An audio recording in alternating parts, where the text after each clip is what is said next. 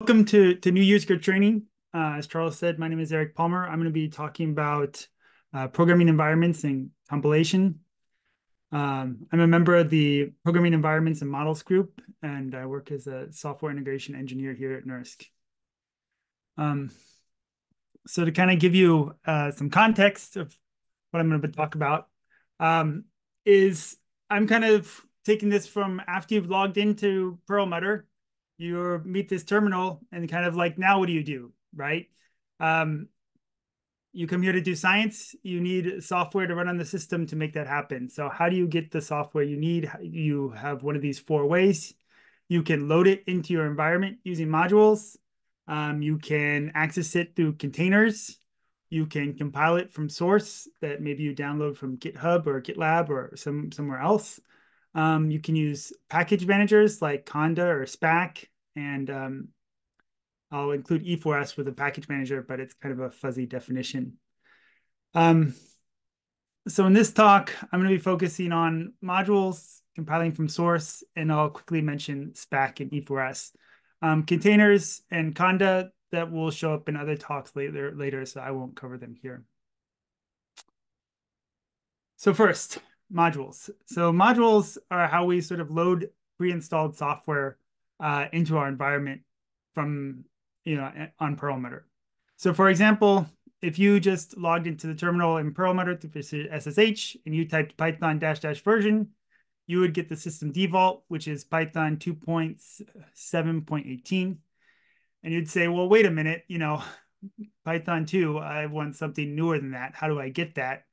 Well, um, you can do this command down here where you say module load Python -311 to get Python version 311, and it will load it as a module into your environment, right? So this command here says module list. This says list all the modules that are currently loaded into my environment. You can see you get several of them here by default. But when I load one like this, specifically Python 311, it shows up here. And that tells me now if I run the same command I ran at the beginning, Python -- version, I will now get the one that's associated with the module I loaded, and that's Python 311.7, which you probably prefer over 2.7.18. So in a nutshell, that example just kind of briefly describes like how all the modules work. This is how you bring different versions of software that you want into your environment so that you can use them. We have a lot of modules on the system. This list isn't really to look at, but just to show you there's lots of them. So how do you find them? Sorry, I jumped one slide. We'll talk about how to find them after this. But by default, these are the ones you get, right? And so modules affect all sorts of different things in your environment. For example, if we're looking at this default set, the number one here, this loads the CPU architecture so that when you're compiling your code using our compiling wrappers, which I'll introduce later, it will be optimized for our CPUs and for our system. You get our default programming environment. So right now, that's set to the GNU compiler by these modules that indicate that. You also see we have the several modules for the GPU architecture. And right now, because the GPU module is loaded, it's set to compile code for CUDA aware MPI.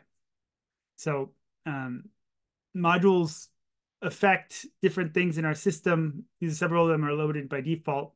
And that's why we should learn about them. Okay, so if you're looking through modules and you want to know how to find them, there's several commands that you'll want to know. We've seen module list that shows the ones that are currently loaded in your environment. If you want to load or unload modules, you can use module load or unload. Module swap, it's kind of, I think it used to be more important with the older module system, maybe not so much anymore, because you can now just directly load the one you want. It used to be you had to unload one sometimes to get the one you want. Module show will give you the details of what the module is doing to your environment. So I'll break that down in a slide later.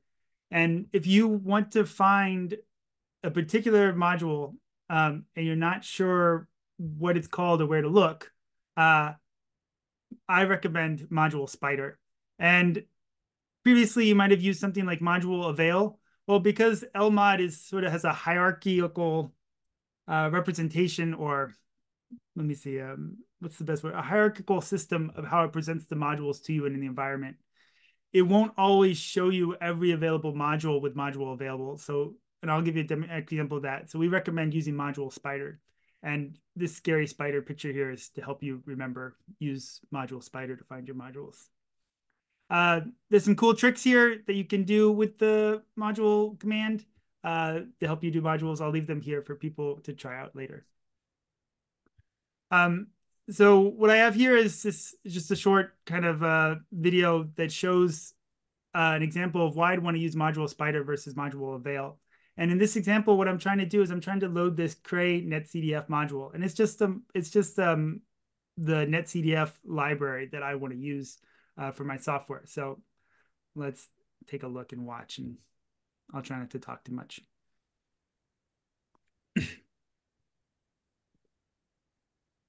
So those are the modules I'm starting with, and it's just pointing out I don't have it.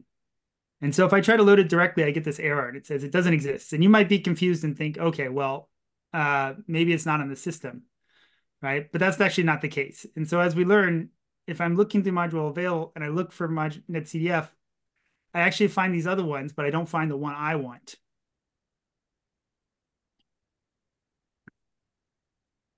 So now if I try module spider and I see cray netcdf, I see, pops up.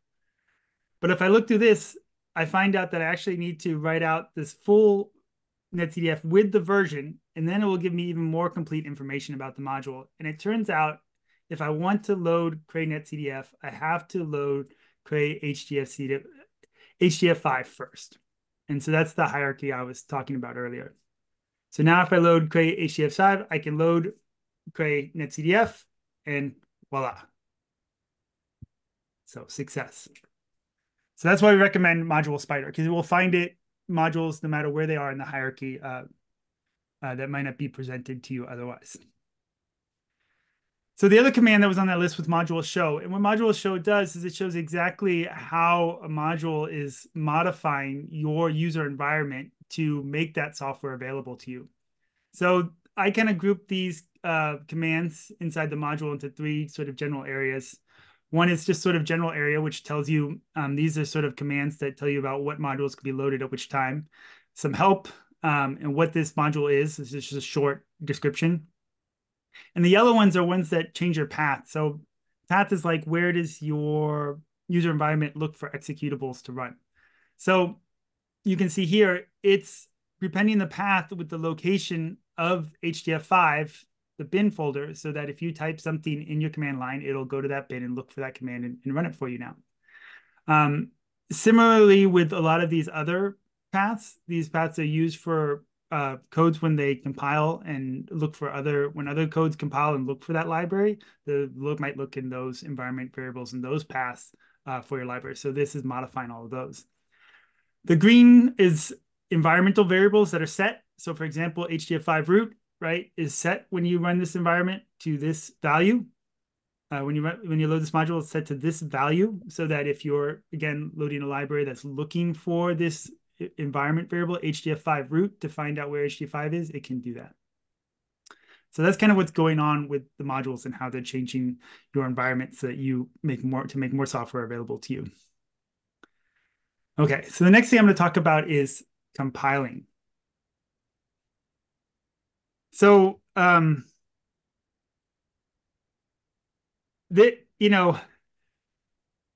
start with kind of some pretty basic examples, but probably most of you will not run, did not come to Perlmutter to run Hello World, right? And all I can say is that compiling code is fairly complex and complicated, and kind of everything is a little bit different or different enough to make it difficult. And that's kind of the world that we live in, I guess. So I'm going to kind of go through some basic knowledge and give you kind of hopefully a baseline. I'm going to also give you some sporadic random knowledge about compiling, and somewhere in the mix of all of it, hopefully you find some things that are useful when you come across your issue. Okay. So with that said, if you have trouble, file a ticket. Okay, so here we go. if you were doing hello world at your own machine, you might have done something like this: GCC, and I compile my code, hello world comes out, right? That's the basic thing. Well, the next step towards supercomputing is MPI, right? So instead of using, if you're going to now do multiple processes, let's suppose you had a multiple process hello world, you would do MPI CC hello world C, and then all of a sudden, now your code is going super fast because it's using multiple processes and doing much more.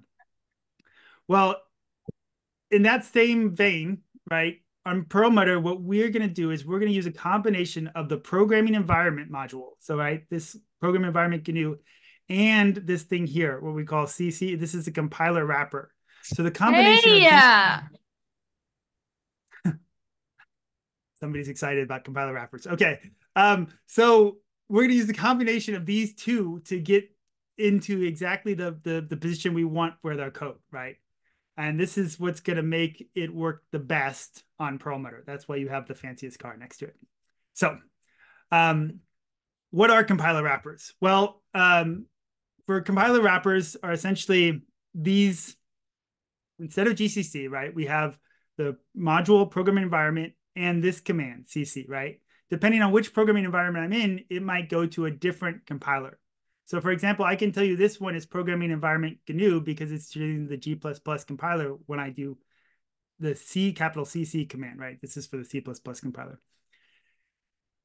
If you want to see what this compiler wrapper is doing under the hood, that's what this command here does. Now, when you compile this, you don't need to put this command in. This is just for illustration purposes here.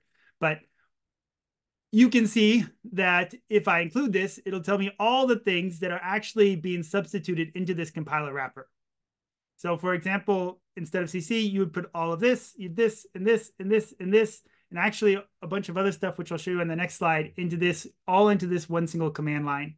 This is all optimizations. This includes the MPI library, right? I didn't specify MPI here, but this included it anyways.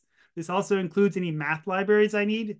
Again, here it was included, even though I didn't specify here. All these things are done automatically.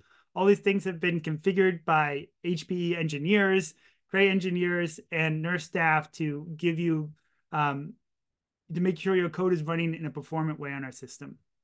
So using the compiler wrappers allows us to take advantage of all that in a very simple way.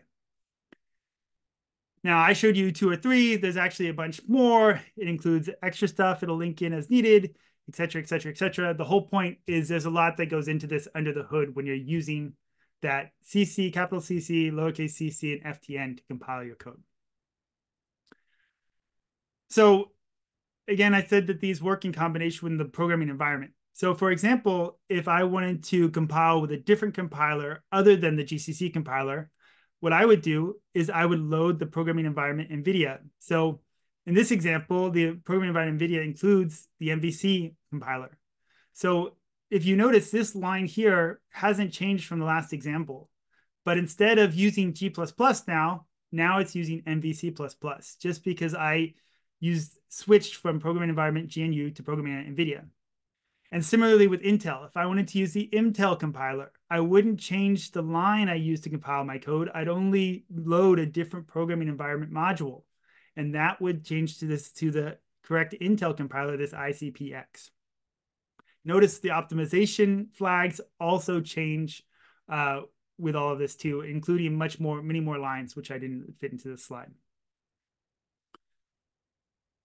So this is sort of a chart to put all these things in one place, right? So if you're using this module, these are the GNU compilers. If you use capital CC, you get G++, lowercase cc, you get GCC. If you use FTN, you get G-Fortran, and this is the MPI library you get. These are all the same to point out that you always use the same compiler wrapper, right? Same compiler wrapper for C, same compiler wrapper for C, but what changes is the module, the programming environment module for each one. Okay. You'll notice a lot of my slides have these links to more information in the docs, so I'll just leave it there for your reference. If you're wondering which programming environment to start with and work from, the kind of top to bottom here. So if you've never compiled your code before and you weren't sure what was going to make it work, I would first suggest try this one. If that one is not what you want, maybe try this one and then work down from there, and until you're successful and satisfied.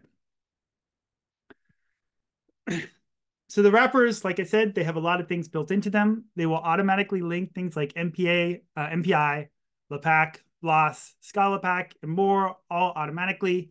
There's other modules. So if you have modules loaded like Cray HDF5 or Cray FFTW, those will all get linked automatically. Another thing to point out is, people often, most of you are doing scientific codes. You need math libraries. Those are all contained in this Cray libsci library. So if you want to find out more information on that, I suggest looking into the man file with this command man intro to libsci. That one that gets linked automatically, I've found works for most codes. So this is where we kind of go off of, basic compile into sort of more of the woods. When we start to talk about build systems, because most of people usually when they come, they have a code, they're not necessarily, like I said, trying to compile hello world. They're trying to run a code that they got from somewhere else. Sometimes the code's 20 years old. Sometimes it's from somewhere else or whatever, right? All sorts of different things. There's a wide variety. The probably two most common build systems that I see are autoconf or autoconfig, auto tools. Those are all kind of the same group of things. That's the same, like we have a make file, you type the config, make install. That's all kind of autoconf. And the other one is cmake. The important thing for these build systems is they often have some certain variables that they use to look for the C compiler, the C++ compiler, and the Fortran compiler. Whenever somebody asks me to help them compile their code, the first thing I try to do is try to make sure that those variables, those environment variables, are pointed to the correct wrappers, the Cray wrappers, so that they can pick up all those extra flags, which makes the code work on our system, right? So if you were trying to get this to compile with autoconfig, autoconf, my suggestion would be you want to make these variables pick up the compiler wrappers. You can do that with this type of step, right? If you're doing it at the configure step, you're using this method, right? You can do it with this command. If you're doing cmake, this is kind of the cmake standard way to do it. You can run this to specify which to specify the compiler wrappers in your build. So the goal is to get these build systems to use the Cray compiler wrappers so that the code will compile correctly. So this is just a few examples of, like I said, the random sporadic information that hopefully may come in handy for you someday. So for example, if we're trying to compile this code called Slate, or the Slate library, you can see here, looking at its directions, it says, oh, okay, well, if you are going to compile this, what you first need to do is make this file, and you need to say cxx is equal to MPI CIXX. Well, that will not work on Perlmutter, and that will keep your code from compiling. What you'll need to do is say, make this file, and instead of saying it MPI CXX, you're going to want to say CXX equals CC, FC equals FTN. And, when we get into the blast stuff, it gets a little bit tricky, but,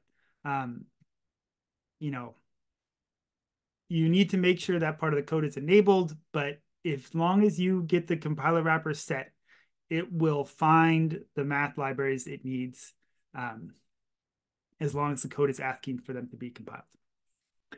And then, you do the same make install after that. If you're using cmake, right? Another random piece of information, just so you know it's there, if you ever get stuck trying to figure out something with cmake, is this GUI, right? And it's not the same type of GUI we were talking about with No Machine. This is like a terminal GUI, right? So you don't need to do any exporting to make this work. But if you find yourself in the CMake process, I'm going to tell you about this now so that when you're trying to figure this out, you say, oh yeah, I remember, and then maybe it comes across. But I can't explain the whole process now. But if you're doing ccmake or cmake ... to configure your code before you do the make and make install steps, try ccmake ... and that'll bring you to this GUI. And what this does is if you press T, like what I've done here, and what I'm showing you here is the advanced mode, T, it shows you, and even without the advanced mode, it shows you what the options are picking up. So if you look here, CMake, the CXX compiler has picked up this path for the compiler. So I can confirm, this GUI gives me a way to confirm that the build system has picked up the correct compiler. And I don't have to worry about making sure it's doing something weird like MPI CC or something like that and having to fix that. So this gives me a way to confirm that and ensure my build's going to work correctly.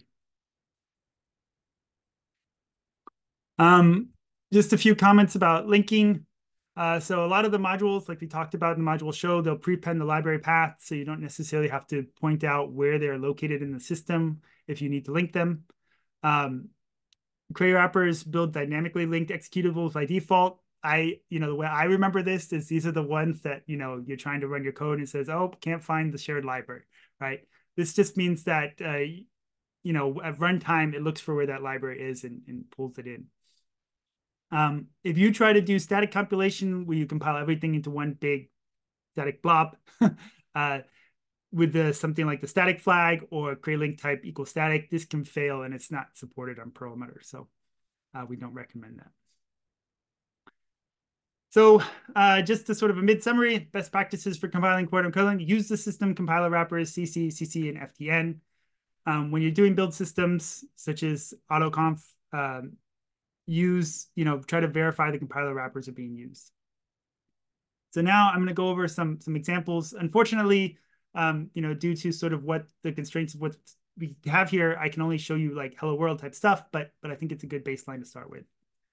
So here is my hello world code with MPI and OpenMP. So I have multiple processor parallelism. I have thread parallelism all in my one example here.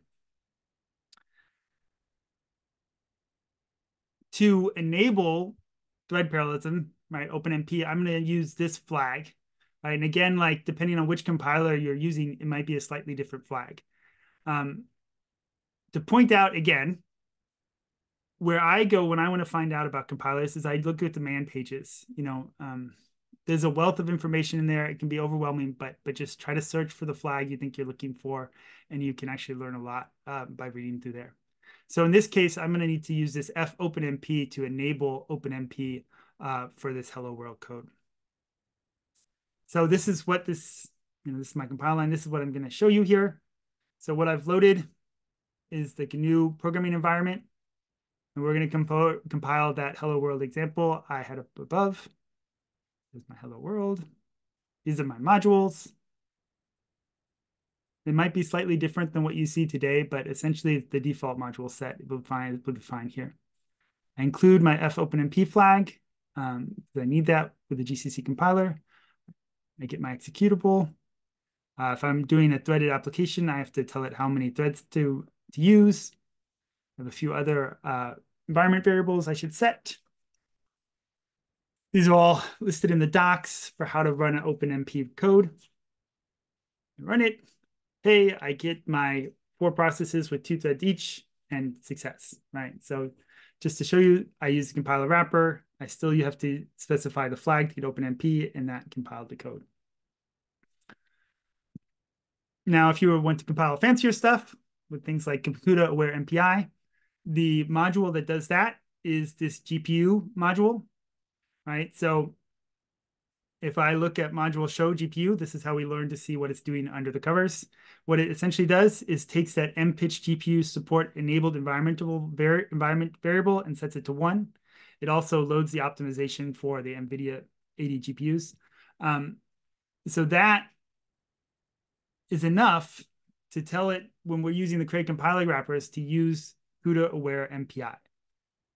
So I have an example here where I'm going to compile something with CUDA aware MPI. And, but I'm essentially going to show you, I can do this without even typing, right? It's that easy, right? Yeah, my own jokes. So again, I've got my default set of modules, except that I've loaded the programming environment NVIDIA, and I have made sure to have the GPU module loaded. This is just what I'm reiterating here, or the typing version of myself. Same thing, I'm using the compiler wrappers. This is the executable I'm at. I'm linking this hardware location library because that's required by the source code.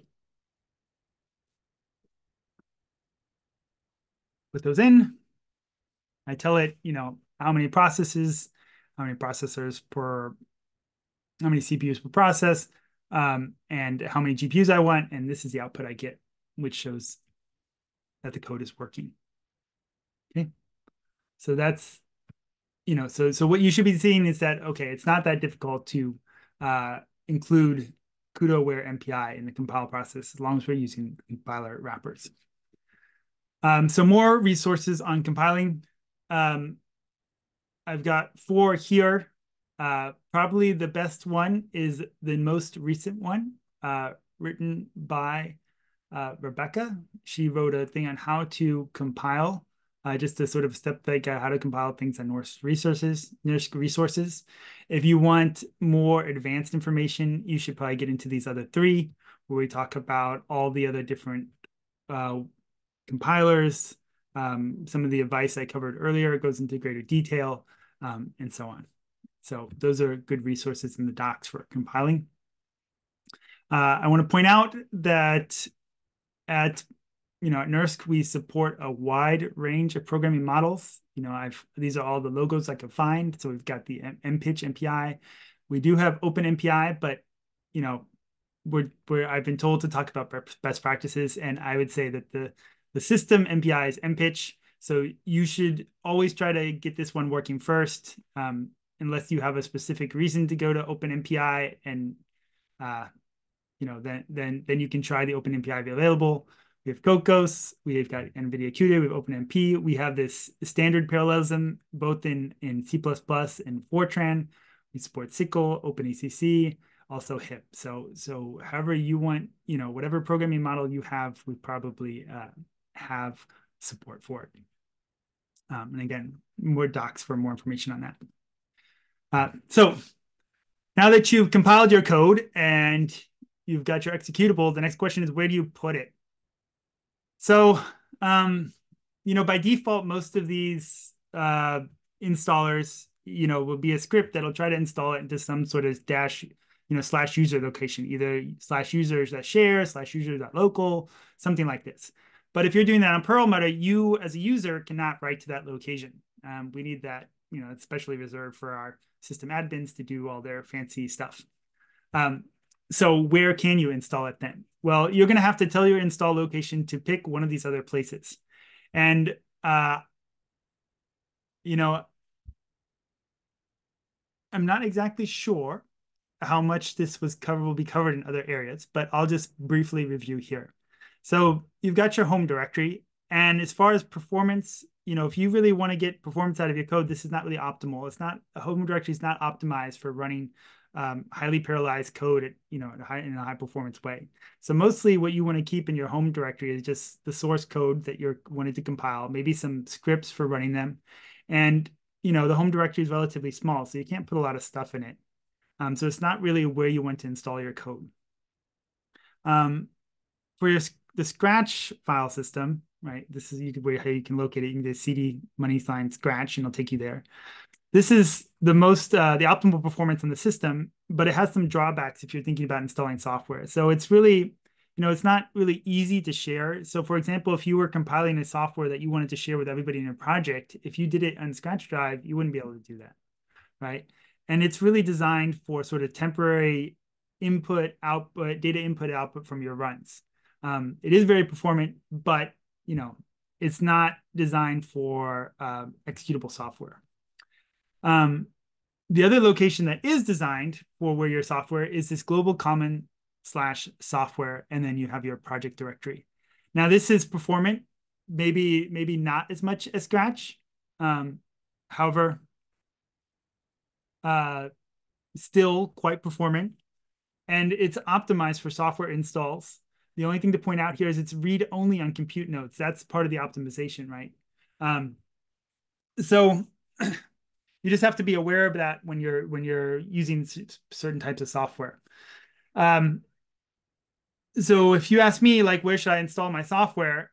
I would say, like, personally, if I'm just testing and I'm just trying to get something to work, if you're just testing, it doesn't matter if you're kind of home or scratch, but as soon as you want to use it on a regular basis, then you should move it to common, because that's going to be the best position for sharing with other people, for running it yourself, for not using up your allocation the wrong way. It won't get purged by accident if you don't use it for a while and you forget how to compile it, that kind of stuff. Um, you also have this community file system, but it's really mostly for sharing data among projects. So um, think about trying to install your software in global common.software-your project.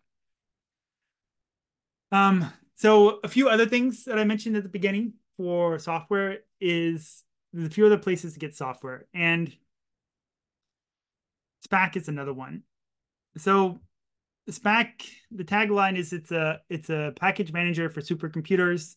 It also works really well on your local machine. Though if you're trying to do this at home on your computer or even on your Mac, they've been doing a lot of work to make this work. But the way you get SPAC up and running is you just clone the repo with this command. You source this script. That's what this command does. The dot tells you it's the same as the a synonym for a source. SPAC, and that activates the SPAC environment, and then you just type SPAC, install the package you want. There's a bunch more SPAC commands that are at this website that'll tell you more about how to use SPAC. But the point of this slide is to tell you that you can use SPAC on Perlmutter as a way to bring in the software you want. Why did I put the backwards penguin here? So when you try to install SPAC on Perlmutter, the funny thing is it usually tries to download and build a lot of redundant dependencies. It is possible to tell SPAC not to do this and to use other files, but it's a little bit troublesome in the fact that maybe the code won't work exactly as designed if you're not using the one that SPAC thinks you should. So it's I guess the moral of the story is nothing in life is easy. but sometimes SPAC works, and sometimes it is easy, and sometimes it doesn't, and sometimes it's not easy. But if you want to just give it a try, it's worth trying. Another way to get a lot of software is the E4S, the Extreme Scale Scientific Software Stack. And what this is like a curated set of software packages that get additional testing on our systems. Now, there's a lot of confusion between E4S and SPAC. SPAC is kind of the bigger, wider thing, which has much more software available to you that you can install, from anywhere, right? As long as it's included in SPAC. E4S is a subset of that. These are scientific software packages, largely written by DOE folks that have already been installed and compiled on Perlmutter. A lot of them get regular testing by some of our nurse staff to make sure they're functioning. And what you can do, they're available through this module. So the way you access them is you say module load E4S, just like I did here. And the way it's set up now is we have 4 different environments you can choose from. Just if you're familiar with Conda, and Conda environments, kind of the same thing. In this example, I picked the CUDA environment to show you which ones the GPU-enabled ones are. And then once you've activated that environment, you can find lots of different codes that are already installed using this SPAC find command. And so I only showed you the first 3 lines of this list, but there's like over 100 just in the CUDA environment. And if you look at the 4 environments that are available, you get a total of 478. So you do get a wide range of possible packages to install, possible packages that you can access. So my personal hot take on this is similar to the SPAC thing, where I would give it a try, and if it works, it works. If it fails, then just try something else, because trying to troubleshoot why something like this doesn't work can be more complex. But again, when they work, they're really nice and convenient, and it's worth trying just for that fact. So this brings me to my last slide. These are my suggestions for best practices for programming environments and compilation.